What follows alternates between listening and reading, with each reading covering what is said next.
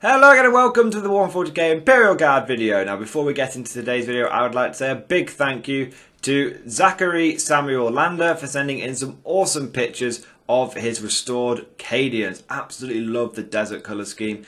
Big fan of the mixture of old school Cadian models, and I think I even inspired cheeky Mordian officer in there as well. Really a man after my own heart. Really just impressed with how great a job you've done on the restoration of these old models, Zach. So thank you for sending these pictures in. If anyone else has got any cool pictures they'd like me to use in my videos, then please post them on my Facebook page, or you can email them directly to me at mordianglorytv. And don't worry, if you've accidentally been hit over the head by the Commissar one too many times and you can't remember anything, there is a link down in the description below, and my email address is down in the description below as well. One last thing to mention, guys, is, and I'm trying to do this a bit more, I do have a Patreon page. I don't monetize any of my videos. I try to have as few adverts as possible. Everything on the channel is funded by my awesome Patreon supporters. So if you like what I do here and want to chuck a couple of dollars at me, that would be greatly appreciated. And just to be totally honest, there's no levels or anything like that. I don't do this channel to make any money. I do it because I enjoy it, and it's simply a case of all the money that is given to the Patreon page gets reinvested directly into the channel. So it goes towards events, when we can go to events, new terrain, new cameras, new models, new armies. It all goes back into the channel. Anyway, that's enough shameless plugging from me. Let's get on with today's video, because I do have a pretty mad conspiracy theory, guys. So get your tinfoil hats out, subscribe to Infowars.com, and hide under the stairs so the 5G network can't pick you up, because we're going down conspiracy theory lane today, and there's only one stop, and that is Crazy Town. What am I talking about? Let's get into it now. So what is this mad theory? What's going to get me investigated by the old Commissar and the Inquisition? Well, I have a theory, and I just want to make it absolutely clear. I know I'm building it up, guys, hyping it up, but bear with me. I have a theory, and it's only a theory, and this is not backed up by any rumour or anything whatsoever. So it's just a mad idea, and it could be totally wrong, okay? But in a really messed up way, it kind of makes sense that they're going to do this, right?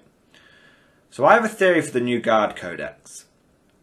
Specifically, I have a theory for what sort of turn-by-turn advantage they're going to give us. Now, what do I mean by turn-by-turn advantage? Well, if you look at the other armies that are out there that have been released with like 9th edition, many of them, we're not talking like Space Marine supplements, we're talking the standalone armies. Nearly all of them have got some kind of turn-by-turn advantage. So Marines and all the iterations of Marines have combat doctrines. You start off in, the Devastator doctrine, then you can move to the tactical doctrine, then to the assault doctrine, right? And you have some control over that. Sometimes you have the shift, sometimes you don't. But by and large, as the game progresses, you get a different buff, or you get a buff, right? Necrons, a little different. They've got like programming, but they still have what I would call a turn-by-turn buff, a TBTB, or we'll just call it TBT, for simple, turn-by-turn, okay? Their turn-by-turn is command protocols. You write down what protocols you want to be in what turn, and then as the turns progress, you pretty much have to advance from one protocol to the next, right? That's the pre-program, that's the floppy disk you've put into the back of your Necron Warrior's head. That's what he's going to do. And there are some people who can, quickly nip in and change floppy disks over and influence the command protocols. But by and large, that's your turn-by-turn buff. Marines have it in a set order. Necrons have a bit of like flexibility, but at the same time, once you've written it down, you've got to stick with that. Death Guard, Plague Marines, they have a turn-by-turn buff, which is their contagions. As the turns go on, the contagion, it's the same buff, but it gets bigger and bigger and bigger. The area of effect for your pestilence and plague and for the common cold that's spreading everywhere changes turn by turn. Now, Dark Elder, we don't know yet, but we do know that it'll probably be an extension of Power from Pain. They'll probably get Power from Pain overhaul. They already have it. Whereas the turns go on, they get an additional buff. Dark Elder are kind of like the OGs for this. So that's cool. They're like the guinea pigs that they got it in 8th and now everyone's getting it. But what could Guard's turn-by-turn buff be? what's similar to command protocols, but similar to combat doctrines? What is the Guard famous for? Orders. The order system. So I've spent 3 minutes here laying the groundwork, and now I'm going to hit you with my mad theory, which is, I think there could be a possibility that the Guard order system gets totally reworked. I think that it could be, instead of orders being something that are issued, orders are something that you give to your men before the game starts, and that is the, and as that becomes our turn-by-turn buff. Okay? I think that's what could happen. I could be totally wrong here, guys. This is like I said, this is an Alex Jones, turning the frogs gay level of conspiracy theory. And if you haven't seen that video, please go and Google it. It's hilarious.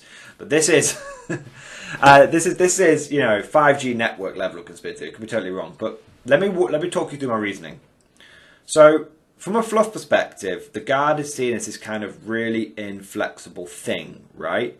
And that, often generals will, it even says in the fluff, like, sometimes orders will come through and the commissar will make sure those orders are executed at gunpoint, even if they've, come from the warp and they're all garbled and they totally don't make sense, that it leads to them losing the campaign. It doesn't matter. Orders are always followed, right?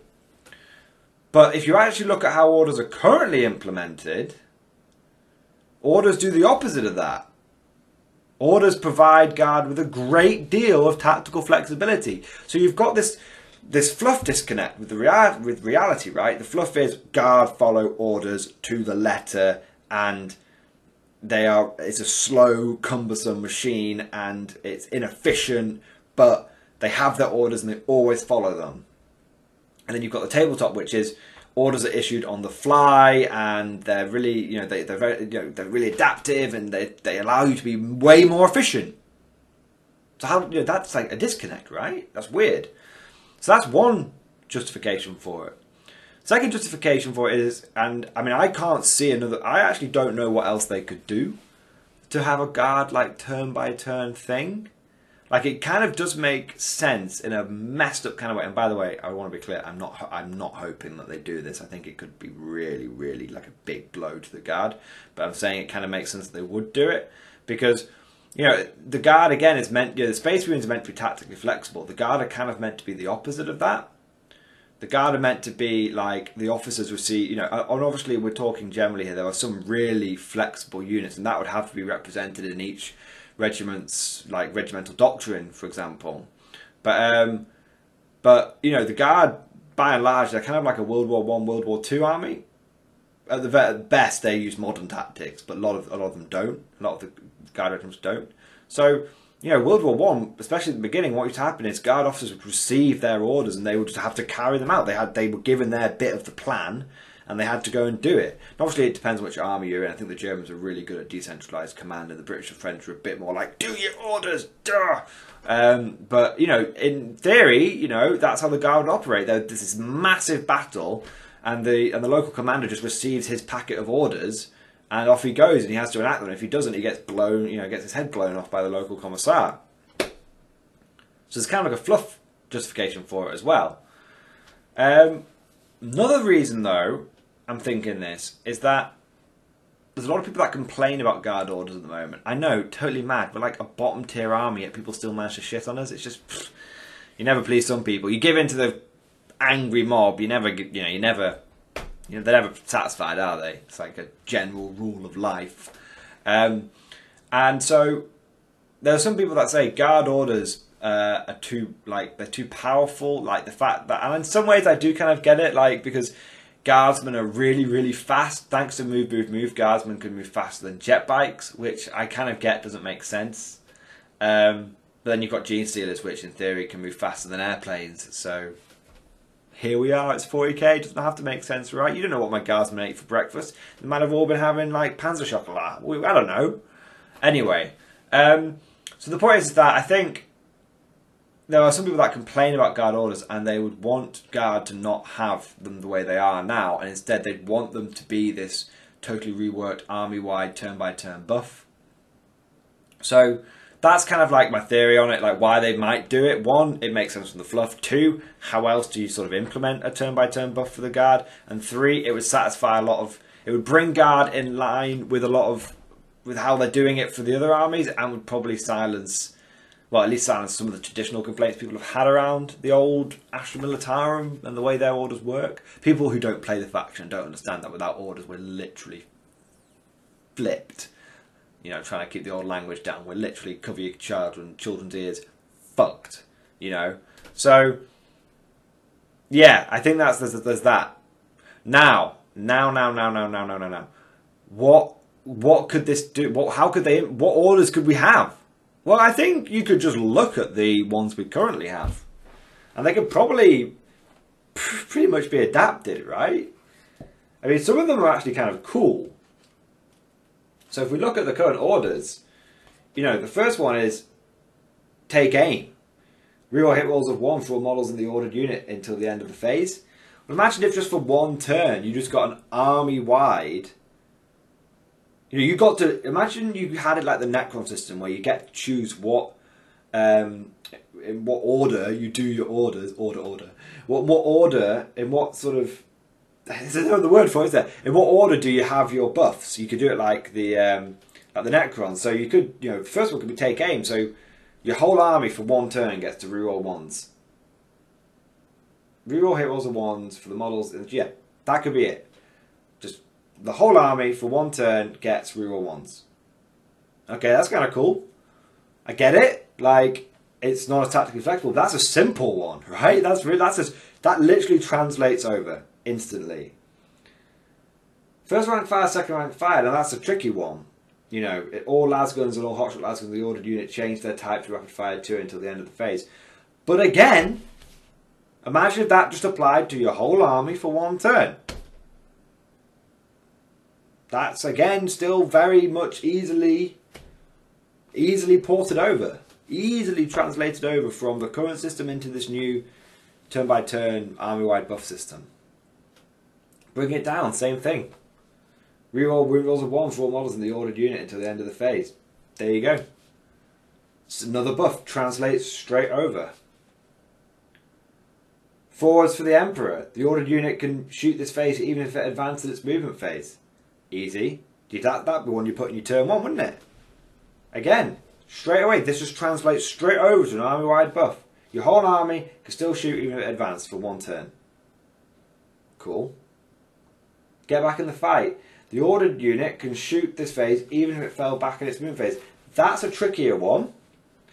It still totally translates over, but it doesn't quite fit as well. That because you're not always going to be like falling back and whatnot. So that one, whilst it does totally translate over, isn't as clean as the other ones. Move. You can move again in the shooting phase, but you must advance. Again, that does translate over very easily. So for one turn, you must move and advance, and in your shooting phase, you may choose to move and advance again. Every unit in your army can do that. Well, that's going to be a bit of a tricky one. For like turn 1, your whole army has to move and advance. That'd be pretty crazy.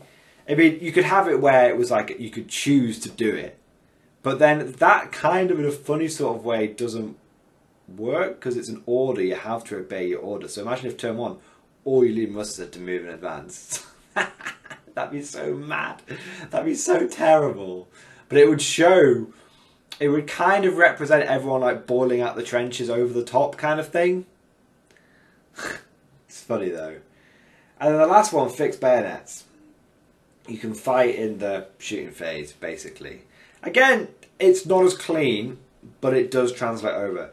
So now, bearing in mind, there's only 5 turns. So either you could have this thing where you pick, you've got 7 orders, and you pick which 5 you want to be. So you don't get all 7 in the game. You pick 5 of 7, or you get rid of fixed bayonets because that doesn't quite work, and you get rid of get back in the fight, and that doesn't because that's not as clean. And the other 5 translate over perfectly.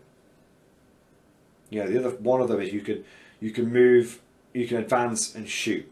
One of them is you can move and advance and move and advance. You know, they're 2 great first turn ones. You know, bring it down, standard. Take aim, standard. First rank fire, second rank fire, fine. There's loads of stuff you could have going on there. So it's pretty crazy when you think about it, but it does kind of work. And then it also kind of works for the custom, like the custom regiments.